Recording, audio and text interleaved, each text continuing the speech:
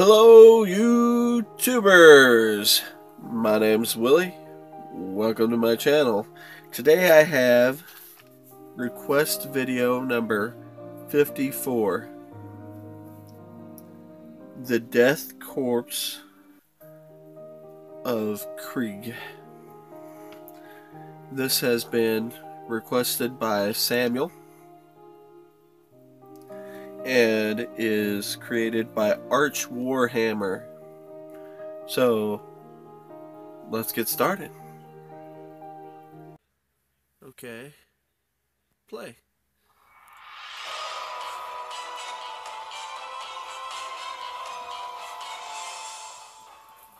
Arch Warhammer.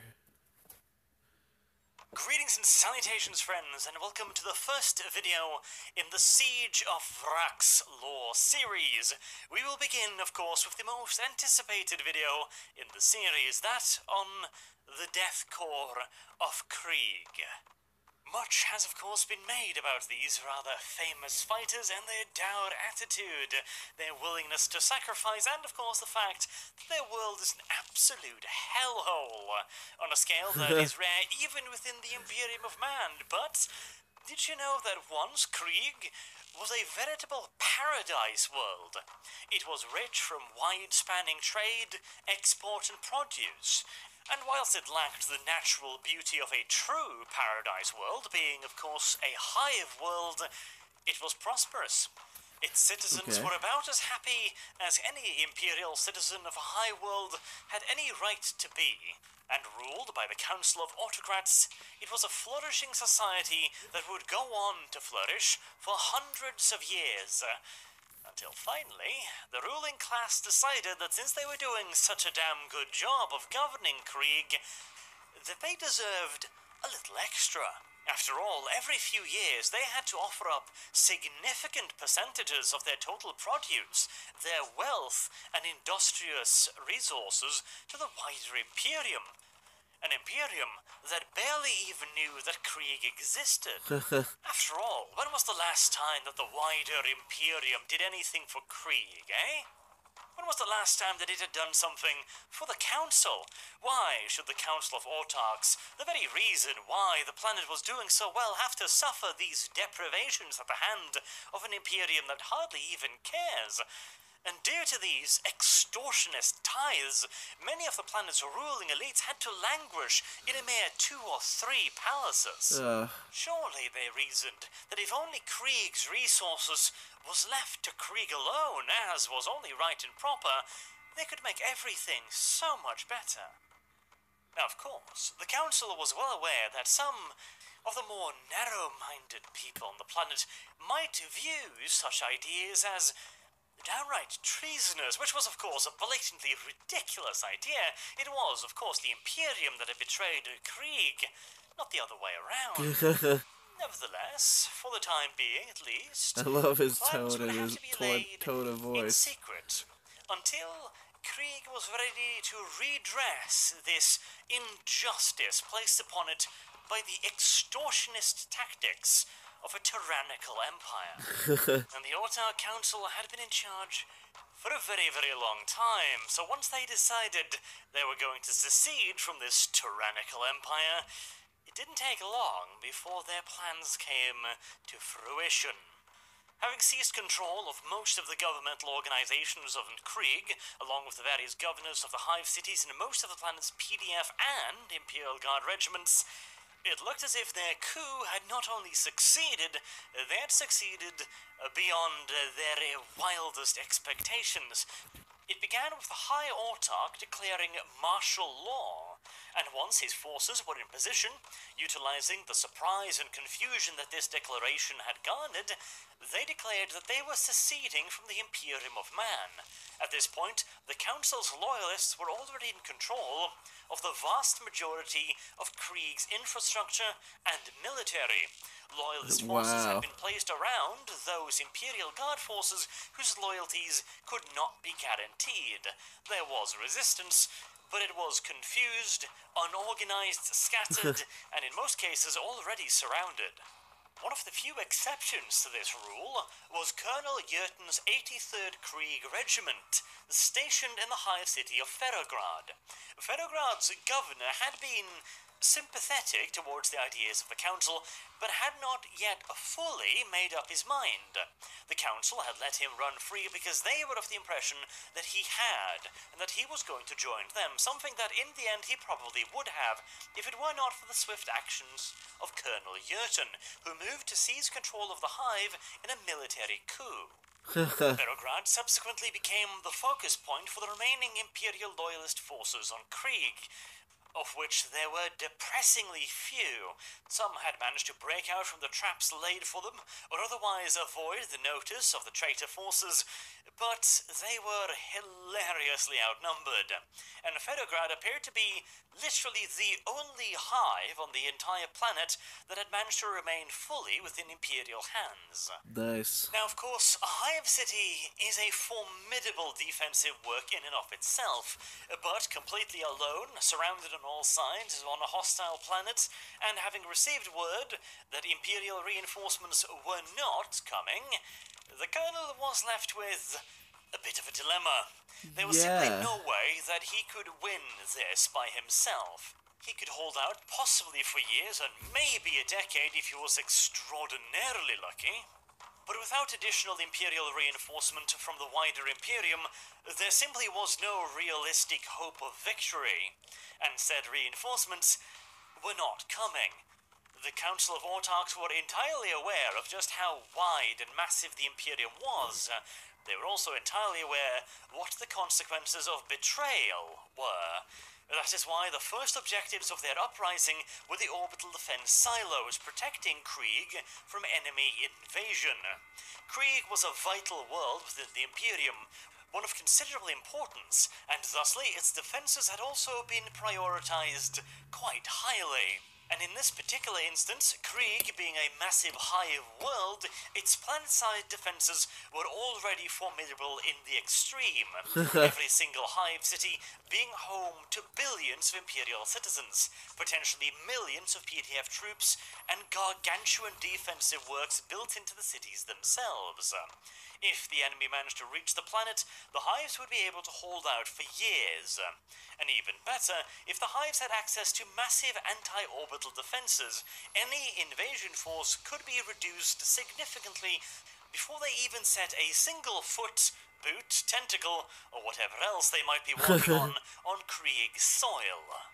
Obviously, the planet was, at the moment at least, embroiled in a civil war, which would weaken these defenses to some degree, but the Imperium simply could not spare the sheer number of troops and ships required for an invasion of Krieg. And that was assuming that Colonel Jurgen could remain defiant until the Imperial forces could be assembled and finally make the transit to Krieg. When in all due reality, whilst it was possible that the Colonel could hold out for an extended period of time, being surrounded, outnumbered, and considering the fact that the Council knew that it was very important to finish him off before any theoretical Imperial reinforcements, his defiance was, in all due likelihood, measured in months, at least, and years at most. Yeah. And whilst that might sound plenty, the Imperium is a vast place indeed. Not to mention, the invasion of a planet like Krieg would require substantial dedications of manpower. The recruitment of these troops, their training, their organization, and their eventual transportation to Krieg, not to mention the Imperial Navy elements required, could take years, if not decades, to find and organize. Yeah. The simple fact was that the Autarchs' schemes had succeeded beyond their wildest expectations. The Imperium had absolutely no idea this was coming, and as such, not even the most cursory preparation had been made in case of a Krieg uprising. This left Colonel Jurgen with very little indeed, except for his final orders. Before the traitors knocked out his antenna, and therefore his communication with the wider Imperium. The order was for him to resist, with all means at his disposal to engage the enemy, to punish their treachery, and emerge victorious, whatever the costs. Along with this message was a single attachment. A string of binary code, which once presented to Ferrograd's tech adept, revealed the location of a vast armory beneath Ferrograd, along with a second lengthy string of binary code. Launch codes. Finally, on the day of the Feast of the Emperor's Ascension, all the preparations were complete. Suddenly, the traitor forces of the Ortag Council found themselves assaulting undefended positions. They pushed further into the hive of Ferrograd and found nothing. Until finally, they arrived before the titanic blast doors leading into the hive proper, sealed, shut, and welded. Before the secessionists could really start figuring out what this all meant, it was all made blindingly obvious to them. As the earth beneath their feet started to shake and massive pillars of flames reached skywards. Kilometers away, the operators of Auspex systems could only watch on helplessly as dozens and then dozens more until hundreds of Auspex contacts were rising up from the hive city of Ferrograd. It turned out that the hive city of Ferrograd had been chosen to store vast quantities of Dark Age of technology weaponry of the nuclear kind, and of a wide variety of flavors as well. Some of the weapons were designed to explode in the upper atmosphere, scattering nuclear radiation across the entire planet. Others were designed to land on major secessionist hive cities and take care of them in a somewhat more conventional fashion. The result was that first the planet was ravaged by hellish nuclear firestorms, and when those subsided, the planet was then covered in nuclear winter. And who doesn't love a good old-fashioned radioactive snowball? Now, of course, there is really only so much you can do to prepare yourself for a literal nuclear apocalypse, but the citizens of Ferrograd, those deemed necessary to the continued survival of the Imperial Loyalist population, and of course its defenders, had done what they could to prepare themselves for the nuclear fallout they were about to unleash. The secessionists, however, well, they didn't even know the weapons were there, and as such their preparations were less than entirely adequate. Now, of course, once again, I must mention that hive cities are designed to survive pretty much anything, but only if they're given enough actual notice to prepare for said eventuality. A direct nuclear strike, well, while survivable, it was certainly going to strip off quite a bit of ablative protection, not to mention a few thousand hab blocks. In the same manner, Krieg's PDF and secessionist regiments were relatively well prepared. In that they were fairly well equipped, and the nuclear eventuality were amongst the list of things they were potentially prepared to deal with, but with virtually no warning, well, again, the mere fact that they could have been prepared does very little for the fact that they were not prepared. Once the, in this case, literal firestorm had died down and the nuclear dust had begun to settle, the secessionists were not done for. They had not been destroyed as some had hoped, but it had certainly leveled the playing field. As it now stood, the Loyalists possessed millions, possibly as much as 1 billion or 2 civilians, which could eventually, of course, be turned into yet more meat for the grinder, and an unnumbered quantity of Imperial Guard regiments, probably stretching into a couple million as well. The secessionists still held a considerable military advantage, but they now found themselves fighting in an irradiated wasteland. This meant that they would have to deal with actually surviving first and fighting a war second, whilst the surviving Loyalists found themselves with no such impediments. After the Loyalists launched a major campaign of counterattack, the two sides eventually settled into a long and protracted stalemate. The situation in which both parties now found themselves, that of fighting amidst an irradiated hellhole of a landscape, meant that there weren't actually too many areas of the planet that could actually sustain extended combat. The population had long since retreated far below ground, and combat now took place either in large-scale underground engagements where both parties were digging tunnels against one another, or in limited above-ground engagements. This particular form of warfare turned out to be remarkably vicious. On the one hand, the trenches needed to be occupied at all times in case the enemy launched a surprise attack. However, the men that actually had to occupy those trenches could only do so for extremely limited periods of time before they were exposed to lethal doses of radiation. This meant that the men on the surface would have to constantly be cycled in and out to at the very least extend their lifespan. Don't get me wrong, once they were deployed on the surface, their life was a finite resource, something that would come to greatly colour the nature of Krieg's warfare, but at the very least, the resources that was their lives could be spent as slowly and grudgingly as possible. A second side effect of this very limited operational time was that any offensive had to be planned to be absolutely gargantuan. Once large numbers of forces were dedicated to a surface conflict, they had to gain some ground. Every available man had to be thrown against the objective in literal human wave style warfare to ensure that at least something was gained from the expenditure of their lives.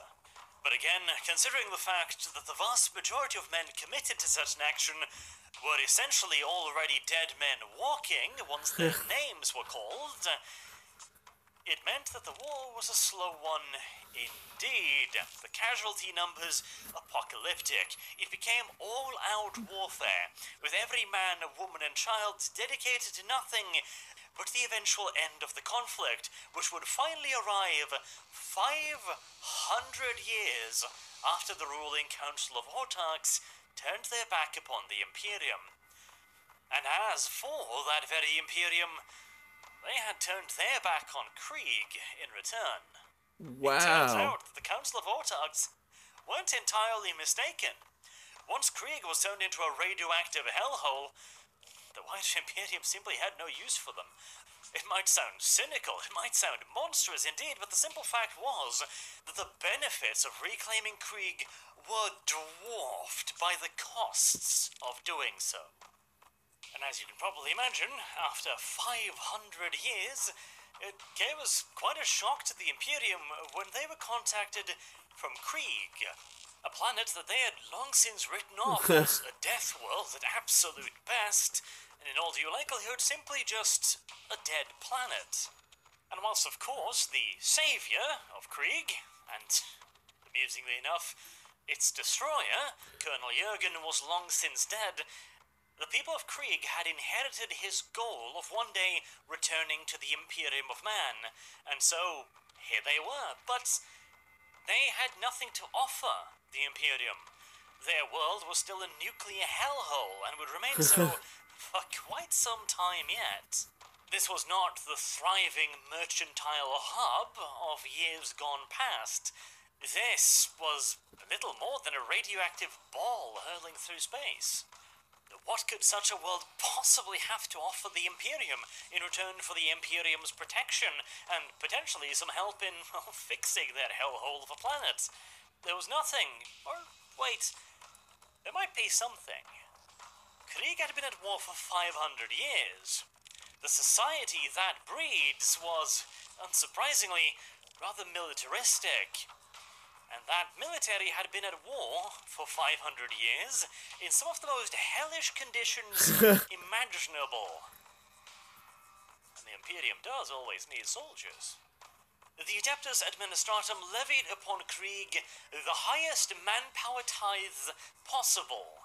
And so, officially, the Death Corps of Krieg was born, although unofficially, they'd called themselves that already for quite a while during their lengthy civil war.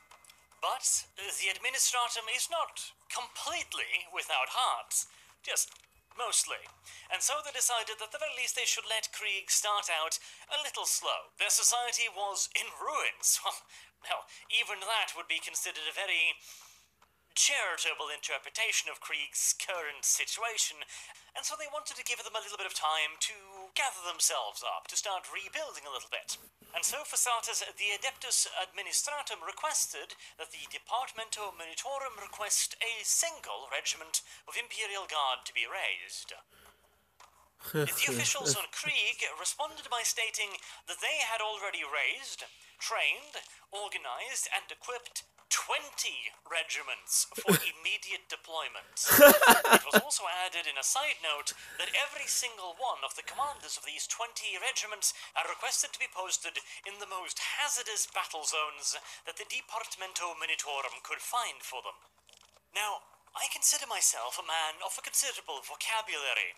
I flatter myself by supposing that I have a modicum of talent when it comes to painting pictures with words, but even I fall well and truly short of the necessary verbiage required to even begin to describe the sheer size, lust, and longing of the Adeptus Administratum's boner upon receiving this reply. But before one allows the vagaries of Winkyhood to lead one astray, these new regiments had to be tested. It was, of course, entirely possible that the men of Krieg could talk the talk, but could they walk the irradiated walk? It turns out that they could. Beyond the wildest expectations, in fact, of the Departamento Munitorum. It turned out that 500 years of warfare had not only bred extraordinarily tough troops with a disregard for personal danger and death that bordered upon the insane, they had also developed an absolutely gargantuan armaments industry deep beneath the ground of their irradiated planet.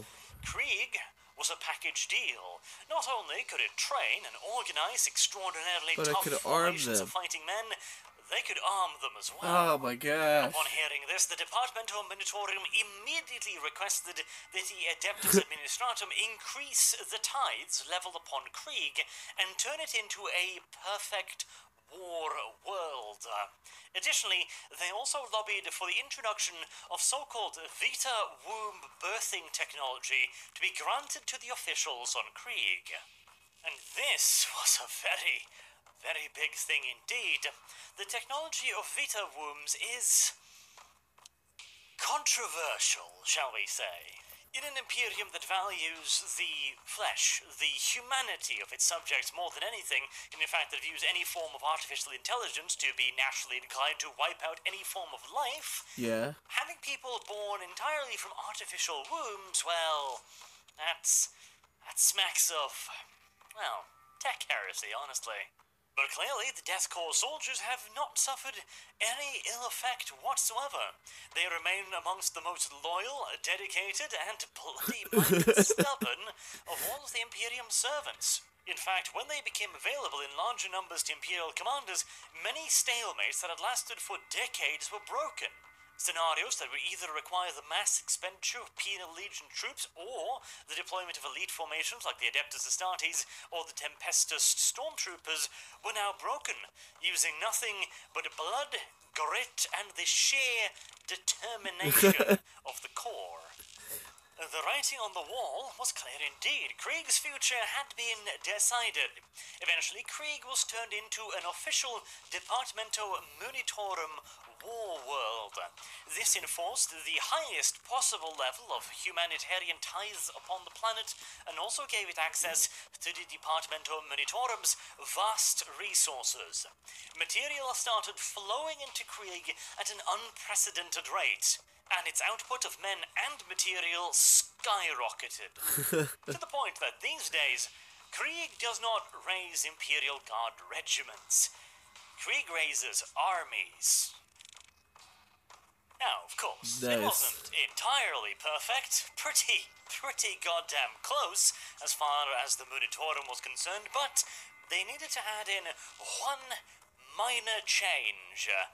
That being the Commissariat. Now, granted, The Krieg Death Corps had never failed, not once, and their planet, despite being subjected to some of the harshest regulation in the Imperium, never batted so much as an eyelash at it. Yet, the Departamento Munitorum almost felt like this was just a little bit too good to be true. Undoubtedly, many a commissar assigned to the Death Corps figured to themselves that they got really unlucky. Usually, a commissar is required to encourage the formations they're attached to go beyond their duties, to sacrifice in the name of the Emperor. A Death Korps of Krieg commissar needs to instead try and keep them from sacrificing themselves unnecessarily. This rather unusual situation means that in the Death Corps, commissars are less political officers and more tactical advisors, trying to rein in the worst excesses of their attached regiments. Death Corps commissars also tend to have a remarkably high rate of casualties. It turns out that if you put somebody whose primary duty is to inspire loyalty and zeal in people, and then getting massively out-zealed by the regular guardsmen they're supposed to be inspiring, that tends to give the commissars a bit of an inferiority complex, leading them to commit greater and even more insane deeds of self-sacrifice and zeal than even the average Krieg's guardsman, in order to try and set some kind of example to them. Another vital role of a commissar entrenched with a Death Corps regiment is diplomacy. Whilst, generally speaking, there is always a certain degree of friction expected whenever you place two Imperial Guard regiments from different worlds beside one another, the Death Corps is particularly antagonistic, shall we say. There are very few things about them that don't seem specifically designed to piss off regular people. One, they barely ever take their gas masks off, as they are trained to consider them a second skin.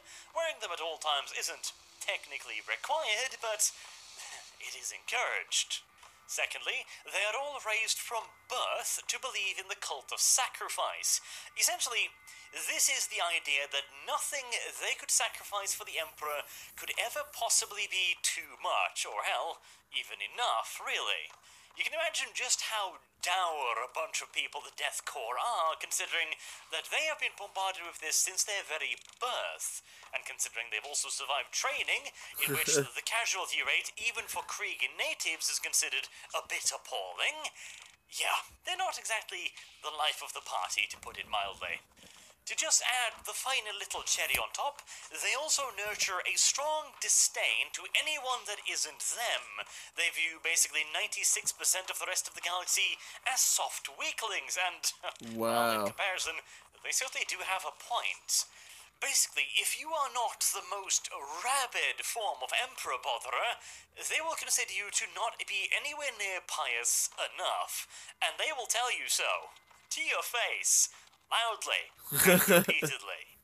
This means that wherever possible, Death Corps regiments should be deployed alongside other Death Corps regiments, which, fortuitously, considering the sheer volume of regiments Krieg produces, is quite often entirely possible. Or, alternatively, they should be placed alongside some other band of religious fanatics. They get along famously well with Maccabean Janissaries, for example, or other regiments who are overly fond of strict discipline, like, for example, the Mordian Iron Guard. Nice. And now that we've just touched upon the cult of sacrifice a little bit, it's time to talk about it, the cult of sacrifice, and the training for the Death Corps. Firstly, what is the cult of sacrifice? Well, it is the idea, as mentioned, that no sacrifice is too great. This is hammered into every single child on Krieg from the very moment they are born. They are told that the great sacrifice made by their forefathers during the nuclear cleansing of their world initiated by Colonel Jurgen was the first great sacrifice that they had to commit to make up for the atrocities committed by the ruling Council of Autarchs, who have been turned into some kind of combination of Satan, Beelzebub, Lucifer, and Hitler. And yes, I know several of those are basically the same thing, but I'm just trying to illustrate just how thick they smeared it on when it comes to the Council of Autarchs. They are literally the worst thing to have ever happened ever. In fact, your average Krieg's guardsman, if asked, would probably have to vex lyrically about whether or not Horus was really quite as bad as the High Council. And since Krieg was the planet who Wow. birthed such an absolute atrocity, there is quite simply no limit to the amount of sacrifice that Krieg should be expected to provide in the Emperor's service. And mind you, this is not strictly limited to martial sacrifice. It also involves the quote-unquote civilian population, although there isn't really anyone who could be considered a civilian on Krieg, or at the very least, not in the way that we would normally use the word. You see, the entirety of Krieg society is focused around nothing else but churning out as many guardsmen, as many guns, as many artillery pieces, as many tanks as it is possible. This means that essentially the entire population is engaged in warfare in one way or the other. All of the fit menfolk, and indeed even the non-fit ones, are pretty much universally recruited into the Death Korps of Krieg. Now, of course, there are always the occasion.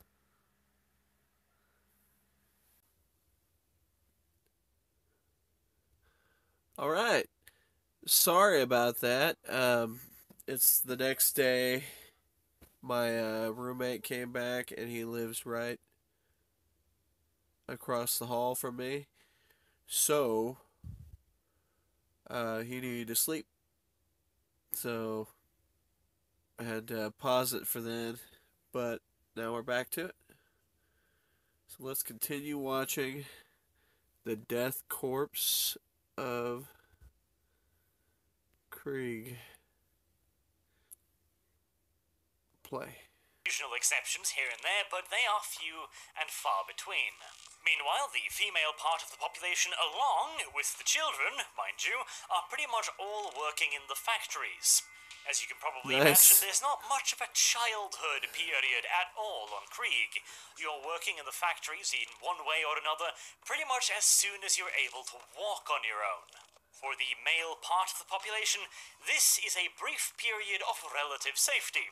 Relative, as in there's only so safe you can ever get whilst living on a highly industrialized subterranean hive world where the entirety of the rest of the planet, e.g. anything above ground, is laced with lethal radiation. This, by the way, is pretty much also the only chance they have of escaping a fate in the Death Korps of Krieg. Mind you, most of them don't want to.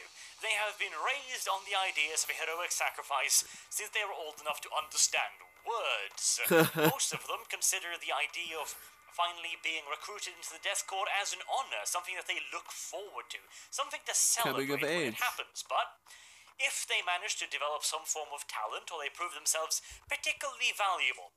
Let's, for example, say that you've got a full-on mechanical genius. He has increased the productivity of his workstation by several 100%.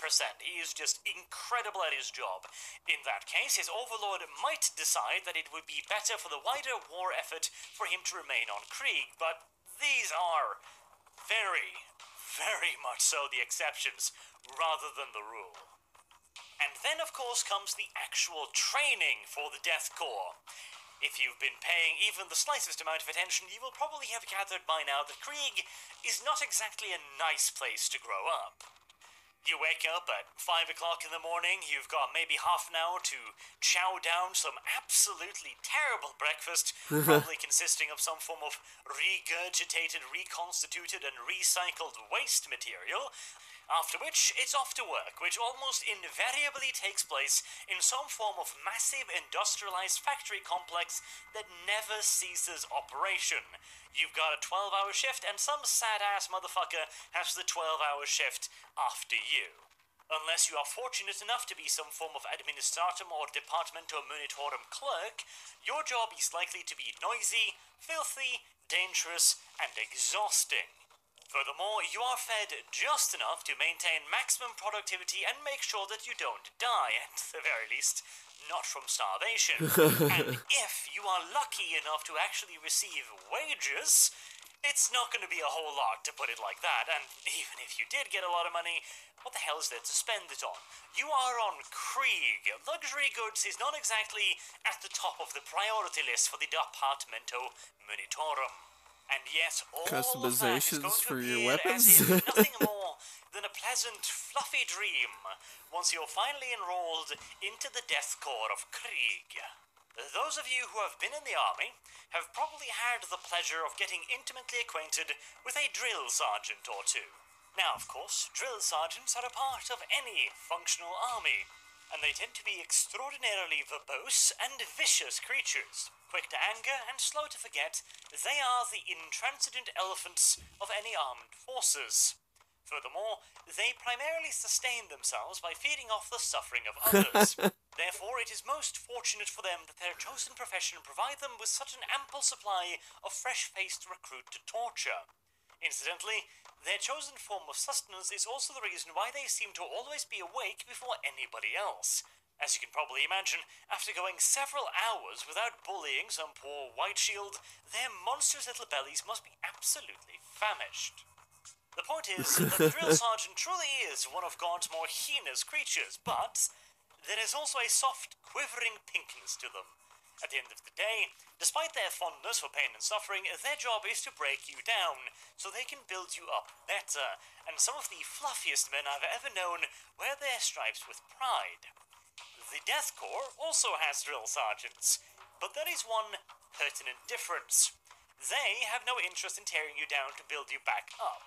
They are of the opinion that if you can be torn down in the first place, then you are simply not Death Korps material. And the best thing they can do, both for you and the Corps, is to break you as quickly as possible. Either fatally, or by sending your, in all due likelihood, crippled ass back to the factory lines. Death Korps Wow. training, unsurprisingly, is a bit on the brutal side. It is not necessarily that different from the training doctrines in and of themselves of other regiments. However, the key difference lies in the implementation. Other regiments have mock battles. The Corps has them, but they use live artillery. Other regiments may train in bayonet combat. The Corps also does this, with unsheathed and fully sharpened bayonets. Other regiments may train men to stay down by firing a machine gun over their heads as they crawl along a trench. The Corps does this as well. It simply dispenses with the pretense and orders the MG crew to try their damnedest to hit anyone stupid enough to be spotted. The devil, as they say, is in the details. Or in this case, I suppose it's probably more like the Grim Reaper.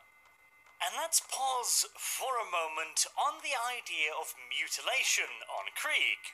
Yes, I know, a somewhat morbid pause, but I wish to try and emphasize just how much of a shithole this really is, because the simple fact that you're basically a slave, chained forever to a massive churning war machine that cares diddly dick for your well-being, that alone is not quite enough.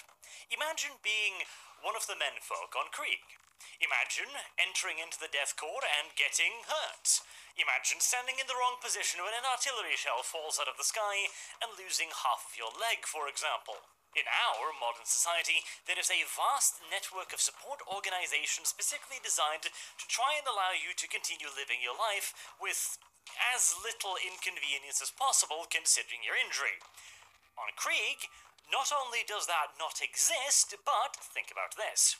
If the entirety of society has been raised on the idea that sacrifice is everything, indeed, the only value your life has is the amount of sacrifice you are capable of personally making in the name of the Imperium, how do you think they might treat somebody who, technically speaking, failed to make the maximum sacrifice by becoming a member of the Death Korps of Krieg and dying for the Emperor? And not only that, he gets sent back into the rest of society as a cripple. He is going to require special resources. He is going to require medical time. He is going to require certain aids, crutches, wheelchairs, these kinds of things. And he is probably going to be less effective at producing stuff in the factories than a hale and hearty man. Obviously enough. How do you think such a society might treat someone like that? I'd reckon not particularly fucking good. If you're gonna get into an accident while training for the Death Korps, it better be a fatal one. Because the old saying holds true, especially on Krieg. No matter how shit your training is, no matter how arse your life has been up until this point, It can always get worse. But hope isn't entirely lost for the poor bastard who inevitably gets enrolled within the Death Corps, because there are a few ways he could actually, possibly, potentially, maybe, although extremely unlikely, better his lot. Not that your average Death Corps guardsman would actually give a shit about that, but still, for the sake of argument. There are several positions within the Death Corps that are, if not particularly cushier, at the very least slightly safer than the others. Krieg does not have much of an aristocracy, or, well, at least not anymore. The most in the way of an aristocracy they might have are the various supervisors and bosses that run the factories, and those really aren't much of an aristocracy at all. And that, of course, means that the officers of the Death Corps are invariably drawn from the Death Corps itself. Generally speaking, they are veterans from other regiments already formed that, through a mixture of luck, skill, perseverance, and perhaps a little bit of the Emperor's favour, have somehow managed to actually survive in the Death Corps for an extended period of time. Now, you might think that mere survival itself isn't really enough of a qualification for officers training, no. but, well, this is the fucking Death Corps. They really don't have a whole lot of other qualifications to go by, frankly. Considering the relative simplicity of the Death Corps' favourite tactic, e.g. line up vast quantities of men and then walk them slowly towards machine gun positions, you don't exactly require a Lord Solar level tactical genius to implement them, at the very least with a decent degree of precision. Though to be fair, this is actually a bit of an acquired skill. If you were to put, for example, a Cadian officer in charge of a Death Corps formation, he probably would lose all respect amongst his men the moment that he didn't suggest the most ridiculous, suicidal, self-sacrificing tactics possible. And if he were so silly as to suggest that maybe he should direct the battle from a bunker somewhere behind the lines, well, in all due likelihood, his soldiers would simply just wander off and do whatever they felt best, as clearly that officer was utterly insane. And of course, the reverse scenario also holds true. There has been experiments where Death Corps officers have been put in charge of non-Death Corps formations. Ooh. The idea was that since these officers clearly have a certain knack for completing the most complicated of battlefield objectives, you know, that might have more to do with the forces they are commanding rather than their tactical flair, but hey, details, they should be put in charge of other regiments. The problem is, of course, that the men of Krieg are a very, very special breed indeed, and even Maccabi and Janissaries will probably flinch at the idea of simply walking slowly across an open field towards pillboxes. Yeah. It really does require a certain mindset, and that mindset is not found in many places outside of Krieg. As such, a Death Corps officer in charge of any non-Death Corps regiment is likely to find himself sacrificing for the Emperor in a highly accidental manner, probably by falling on his bayonet several times or accidentally discharging his last pistol into the back of his skull. You know, that kind of stuff. But even then, despite the fact that Death Corps officers tend to have basically as Spartan, if not even more so of a lifestyle than the average Krieg guardsman, because after all, he needs to set an example, at the very least he has slightly higher odds of living than the rest of the guardsmen, since even the most self-sacrificing Krieg officer understands that he is far more useful in directing his men rather than wandering out in front of them and getting shot first. Now, granted, they still do prefer directing their men from a couple dozen meters behind the front line rather than 3.5 kilometers, so, you know, safe is a relative term, yes, but it is safer, and as an officer, you get access to some of the perks of being an officer in the Death Corps of Krieg. These perks are, you get your personal little posse of a command squad, you have a dude to carry your Vox for you, you get a fancy-ass helmet with a golden bird on it, and you get a kick-ass greatcoat. If that isn't a step up, I just don't know what is. But, of course, there is a teeny-weensy tiny little problem, namely that to actually become a Death Corps officer, you will have to survive the Death Corps for a very, very long time before that point, which, well, let's face it, that could be rather complicated. But there are several other specializations within the Death Corps that might Just have to be possibly give you a unlucky halfway enough decent chance of not to getting not brutally maimed and murdered sacrifice at the very least yourself. in your first engagements. One of these would be the Death Corps Grenadiers.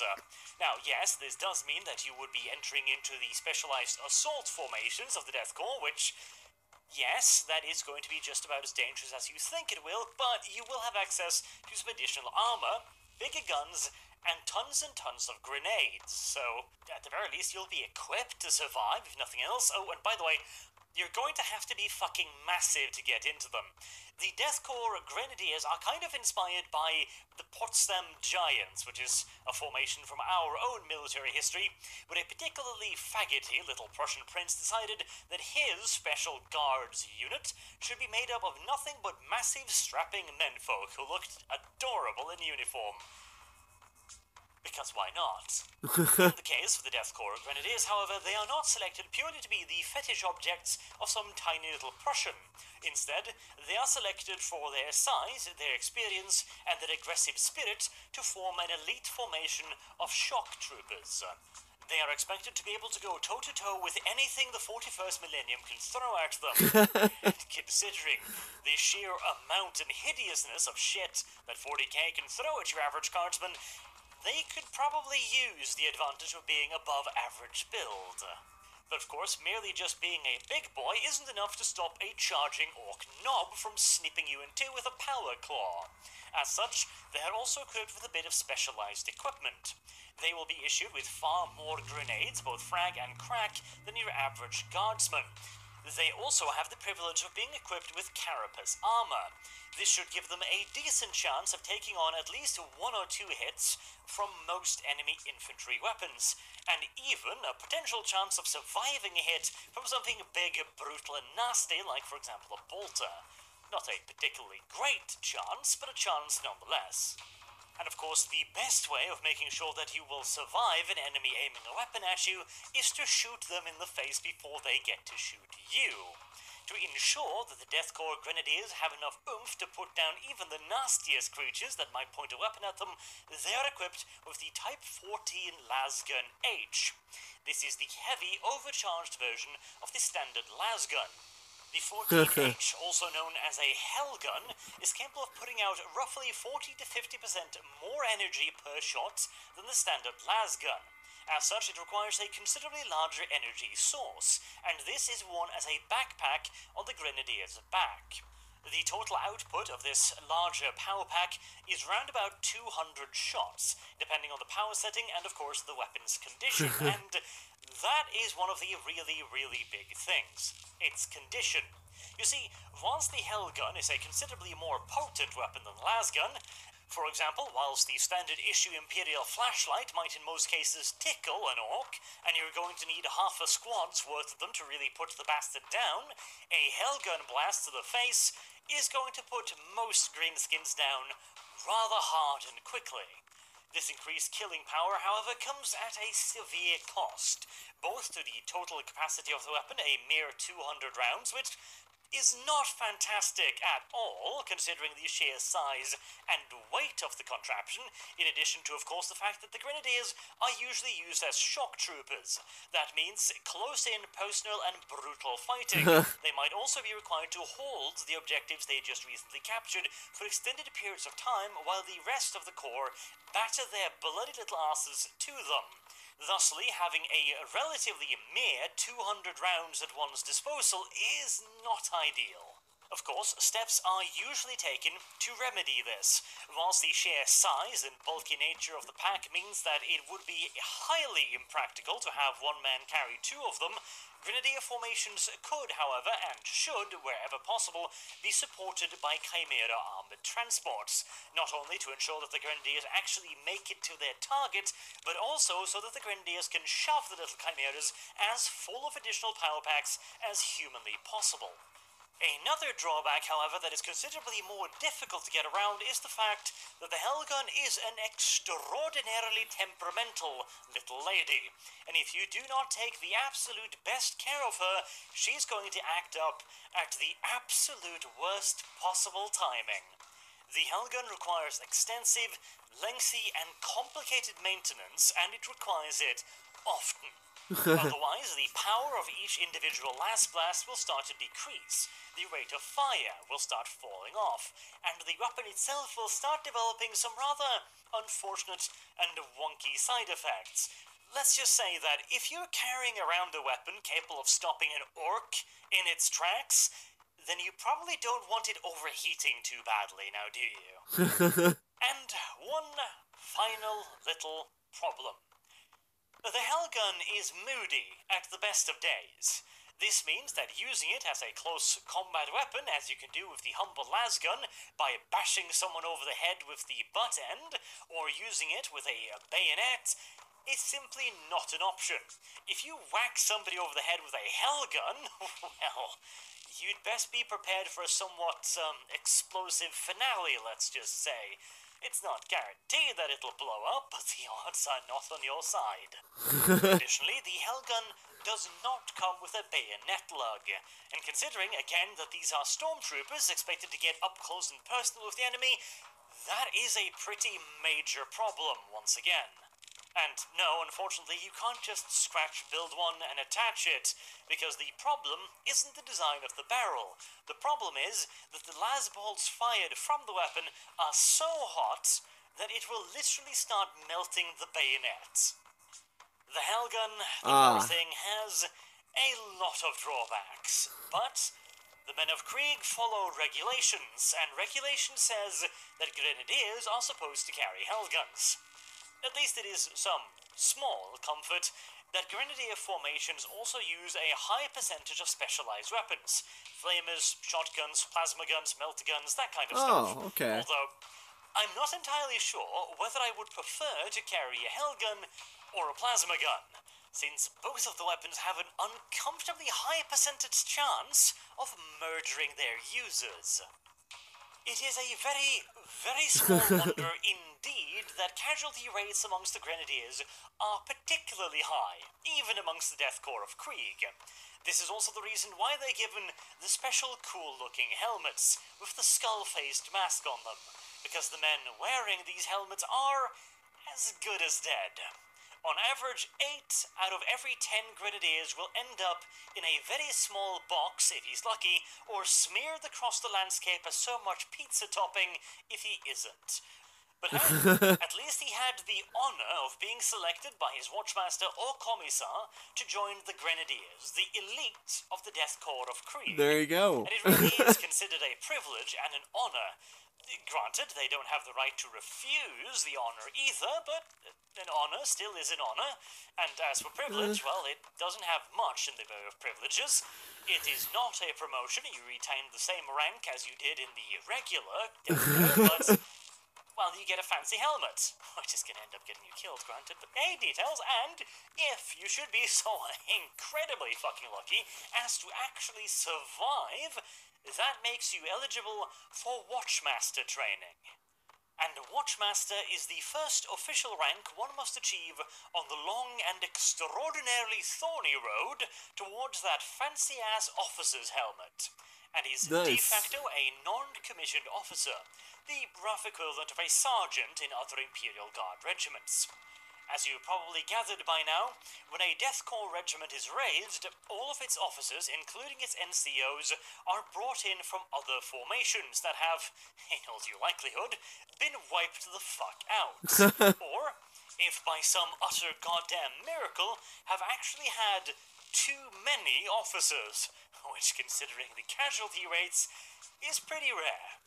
Nevertheless, any Death Korps formation would not be complete without its NCOs, as these are the men responsible both for training the raw recruits and instilling in them the proper sense of responsibility that the battlefield requires. After all, they've had it easy up until now. The Watchmasters also double as squad leaders. In your average Death Korps of Krieg regiments, you would have 82 Watchmasters, one for each individual infantry and or heavy weapon squad, one per platoon command squad, one veteran Watchmaster per company command squad, and finally, the role of Watchmaster for the regimental commander is taken by the regiment's commissar. Furthermore, each Watchmaster has himself a personal little butt boy, a teacher's pet if you wish. This is his senior guardsman aide. This is essentially his second in command, whether it be in the squad, in the platoon, or in the company command squad. He is also a person that the Watchmaster is essentially grooming for the role of Watchmaster. Natürlich, he still has to survive his period in the Grenadiers, but considering he's been under the personal tutelage of a Watchmaster, somebody who already made it through their Grenadier service, his chances of surviving are probably 3 in 10, rather than 2 in 10. Now, presuming that our hopeful little cadet has not only survived his Grenadier service, but also made it through his period as a Watchmaster, he will reach the first commissioned officer rank of the Death Korps of Krieg, which, interestingly enough, is not a direct command position at all. Or, well, it is, kind of, but not in the way you might expect. The Quartermaster is an interesting amalgamation of battlefield medic, administratum clerk, and ecclesiarchy preacher. He's supposed to wander the battlefield during and after a battle and retrieve casualties. Although, well, to be fair, retrieving casualties is his secondary duty. His primary duty, as hinted at by the name Quartermaster, is to get their equipment back. After all, replacement personnel are a dime a dozen. Krieg spits those out by the millions every single year, but lasguns, power packs, bayonets, chainswords, rebreathers, boots, uniforms, these things can be damn hard to get a hold of, especially since all of those millions coming out of Krieg also require all of these things before they leave the planet. Now, of course, the Quartermaster isn't entirely heartless. He will aid soldiers that are wounded, with certain qualifications, shall we say. The role has its origin during the brutal Civil War, when resources were extraordinarily scarce, and in fact the most expendable resource for both sides was manpower. This meant that neither of the warring sides really wasted much in the way of resources on men that wouldn't fight again. And it was the Quartermaster's task to determine who deserved medical attention, because they could be returned to the fight within a relatively reasonable time frame, and who had earned the Emperor's mercy, which is of course the term used to describe a battlefield execution. Huh. These days, the Quartermasters are a little bit more merciful. Not in that way, I mean as in actually saving them, because they have access to considerably larger resources and considerably more technology with which to return troops to the front line. But even then, it is the Quartermaster's job to put the needs of the regiment ahead of those of any single individual wounded soldier. This means that if the Quartermaster deems that the same amount of resources that would be spent on one severely wounded man could potentially save 2 others, he will not hesitate a single instant to put a lasball through the first man's head, pausing just long enough to deliver him the Emperor's benediction to make sure that his soul flies straight and true to the Emperor's side. Which, to be fair, it might. The Emperor is at this point pretty much a Chaos God. It's not entirely impossible that he's got himself a little part of the warp somewhere where these poor pitiful souls can rest. The alternative, well, let's not dwell too much on that, shall we? Make an already rather depressing episode even worse. And as for the command aspect, as mentioned, the Quartermaster is a commissioned officer, which means that he is officially commissioned to lead men into battle, unlike the Watchmaster, who is a non-commissioned officer. However, the Quartermaster, as mentioned, do not lead soldiers. Instead, they usually surround themselves with a gaggle of medical personnel and servitors, since of course Quartermasters are few and far between, and after a nice big battle of marching slowly into machine gun fire, there is more than enough for a Quartermaster to do, so much that he needs to delegate at least a little bit. Assuming that the person in question survives the Quartermaster role as well, which, by the way, is probably the safest of the ones so far, then he will finally become a proper officer, with a proper command and everything, and the usual rank structure will now reassert itself. There are, of course, another couple specialized roles within the Death Corps, however, beyond the usual guardsmen, these being a Death Corps engineer and a Death Corps rider. The Riders are not so much a specialized branch as they are a pseudo-elite within the Death Corps. They are cavalry that specialize in direct assault. Yep, that's right. Whilst most cavalry in 40k perform a harassing role, essentially meaning that they're motorized infantry without the motor part, that they will descend from their horses and fight on foot, the Death Riders, they utilize their hunting lances in the way they were always meant to do, in straight-up, massed cavalry charges. Now, this would be suicidal for pretty much any Rough Rider regiment, but the Death Riders are equipped with the Krieg steeds. This is a very, very heavily genetically modified version of the original Terran horse. Although at this point it's probably got more in common with a fucking grizzly bear than it does a horse. These things have been known to take several heavy bolter rounds to the chest, essentially pulping virtually all of its internal organs and still keep going for another couple hundred meters. Despite all of this, the casualty rates amongst the Death Riders are actually relatively small when compared to the infantry. Of course, when they are actually in direct combat, they die like absolute fucking flies, at a rate that even the infantry would shake their heads at. But for the most part, they are deployed as light screening troops, as scouts, and as a rapid breakthrough force. They are not, generally speaking, hurled against entrenchment and bunker complexes.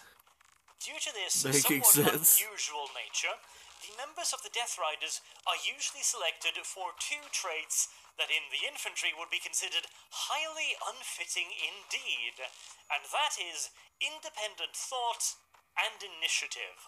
Both of which are considered dirty, filthy curse words in the infantry, but due to their role as advanced scouts, breakthrough troops, and screening troops, the Death Riders have to be able to make independent decisions without waiting for their higher commanders to give them instructions. But this self-reliance is not entirely unique within the Death Corps, although relatively rare. There is one further branch of the Death Corps military that also needs to have the ability to make decisions on the fly, and that is the second and last specialization, Death Corps Engineers. If the officers are the brain, the Death Corps Riders its eyes and ears, and the infantry its lifeblood, then the Death Corps Engineers are the strong hands of the army. They are the ones that dig the fortifications. They are the ones that prepare the positions for artillery. They are the ones that dig the offensive saps, allowing the infantry to get closer to the enemy's position without having to wander unprotected through no man's land. And all of that is, of course, before we get to their true main military purpose, that of digging massive fucking tunnels underneath the enemy's lines, either for offensive purposes, e.g. burrowing into the enemy's trenches and then unloading thousands upon thousands of guardsmen, or by depositing vast quantities of explosives and making sure that the enemy lines simply cease to exist. Unfortunately, the enemy is very rarely particularly fond of this eventuality, and will do everything in their power to stop the engineers from completing their mission. This leads to a peculiar and extraordinarily nasty form of warfare, partially because the two sides are essentially blind. Even the most high-tech 41st millennium technology can only do so much to identify an enemy that is sitting behind literal tons and tons and tons of earth. This means that every single swing of a pickaxe, every single move of a shovel, could potentially collapse in on an enemy mine, which leads to a very quick, very vicious, brutal close-quarters encounter, where the two sides will be fighting each other in a literal trench, perhaps a couple meters wide and a couple meters tall at most, and frequently considerably less than that. And once an enemy mine has been broken into, all bets are off. The Death Corps Engineers are given a huge quantity of specialized equipment to fulfill their variety of roles.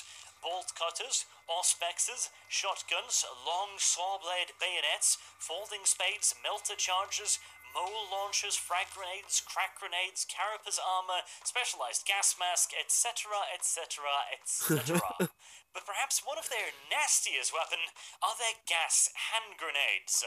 These pump out a particularly vicious form of gas that is capable of even eating through gas masks if they are exposed to the gas for long enough periods of time. Oh, Now, man. of course, the Death Corps engineers are fully aware of this, and yet they will not hesitate a single second in deploying these weapons. Any and all actions taken underground are bound to be short, vicious, and extraordinarily bloody for all parts involved. And perhaps the worst thing is that it is far easier to collapse a mine than it is to build it. Which means that when a mine is discovered, the enemy is sitting on all the cards as to how to deal with it. And even if the Death Corps engineers are capable of breaking into the enemy mine quickly enough and decisively enough to stop them from collapsing it, you can bet your happy little ass that they will definitely be collapsing the exit. This can, in most cases, lead to the Death Corps engineers losing days, weeks, possibly even months or years worth of work in mere minutes. It can be an extraordinarily trying form of warfare. Not only are you under constant stress due to the fact that at any moment all hell can break loose, you also have to deal with the fact that rather frequently all of your hard work is going to be for absolutely nothing.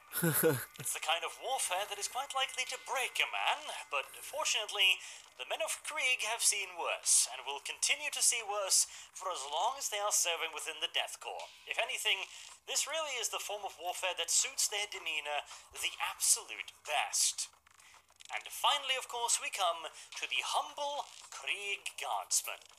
There's nothing particularly special about him, except for the fact that he is probably the toughest fighting man in the entire galaxy.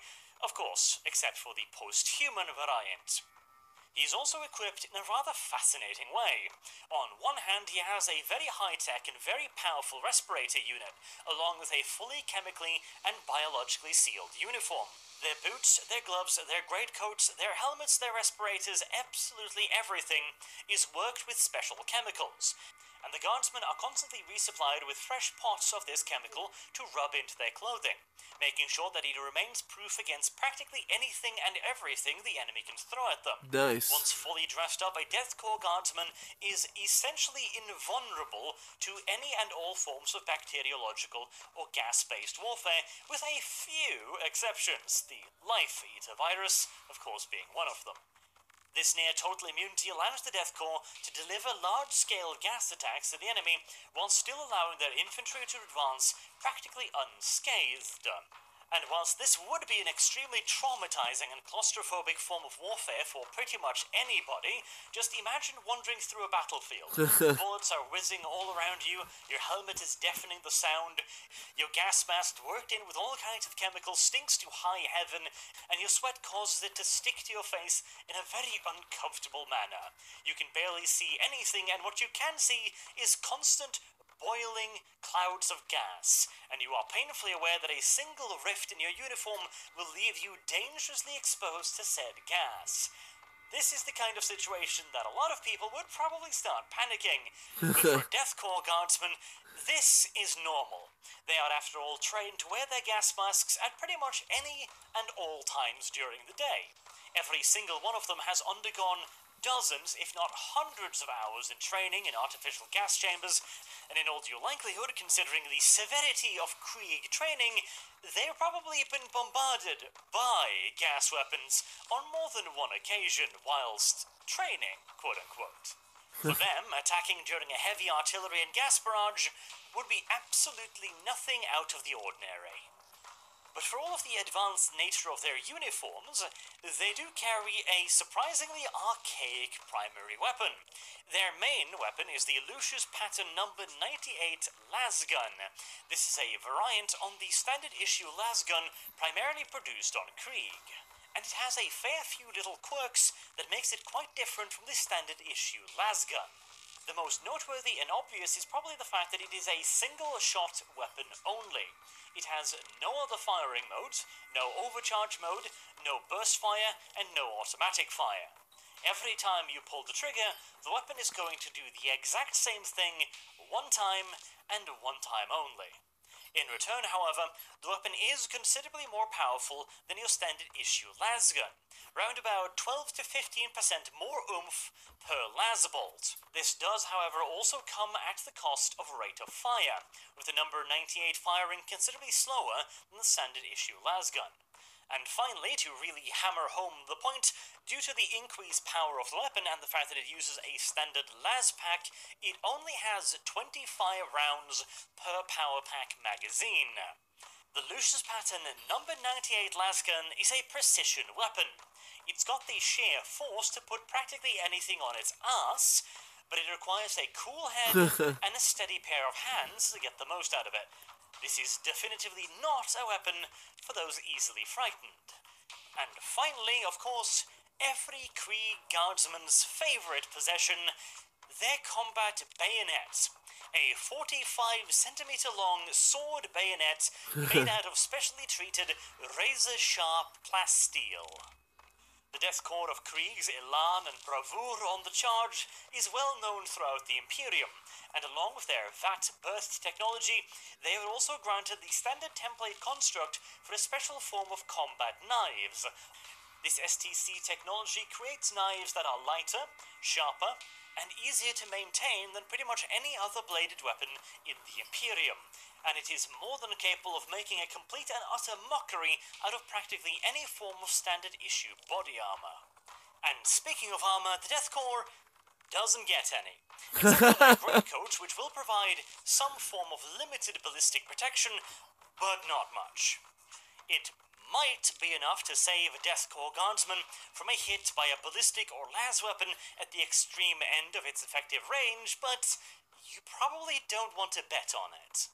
Of course, there is also a pair of shoulder guards, but, oh well, I suppose that if you are so lucky as to get shot only in the shoulder, then God Emperor knows, I suppose. They might save you, but their primary purpose is simply to have the regimental number along with the individual infantry number placed upon them. Basically so that the quartermasters can have an easier time checking off the casualty lists. As for non-combat related items, the Death Korps of Krieg guardsman will carry with him 2 different maintenance kits. One for his number 98 lasgun, which due to the sheer amount of heat it produces can be a somewhat temperamental weapon, and one for his respirator, which is probably hands down the most complicated piece of kit he possesses. These are both carried in a standard issue leather backpack.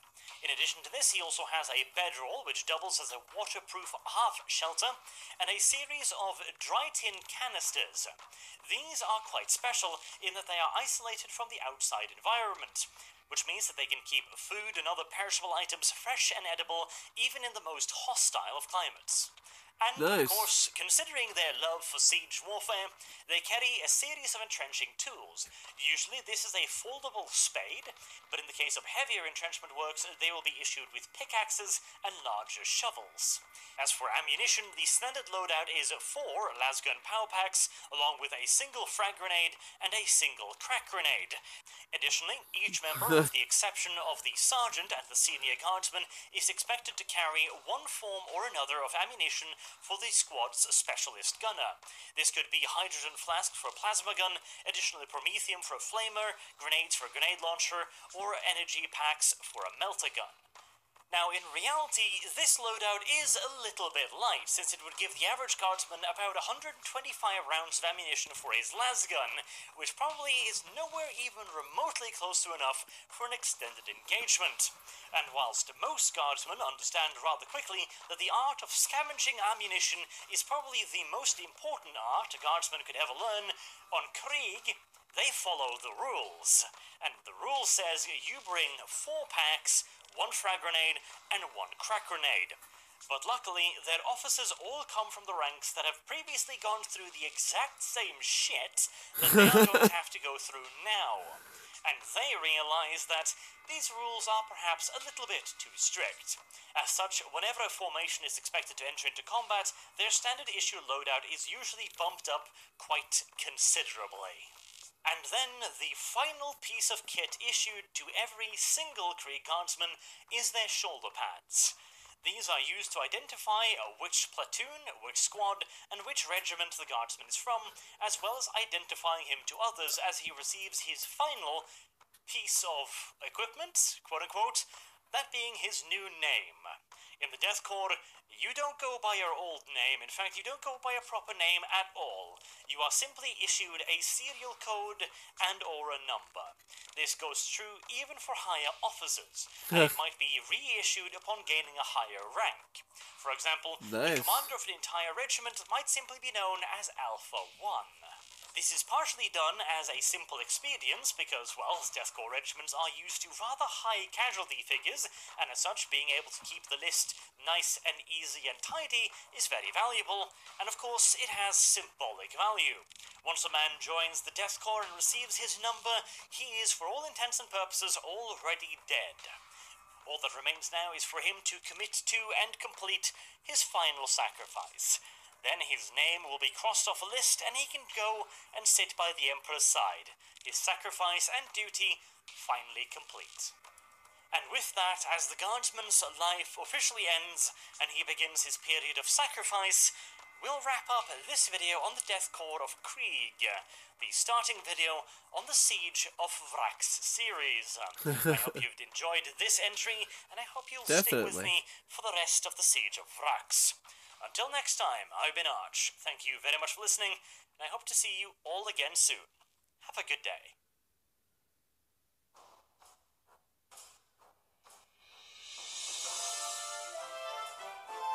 Well, that was lovely.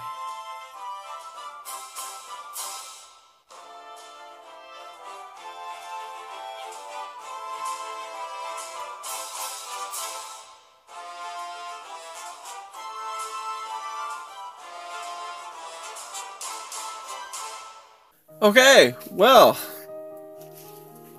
that was a fantastic and informational video on the Death Korps of Krieg. Now, this video was made by Arch Warhammer. There's a link in the description that'll lead to Arch's channel, so go check him out. The requester for said video is Samuel. Thank you, Samuel, for requesting this. It was quite a enjoyable video. Thank you.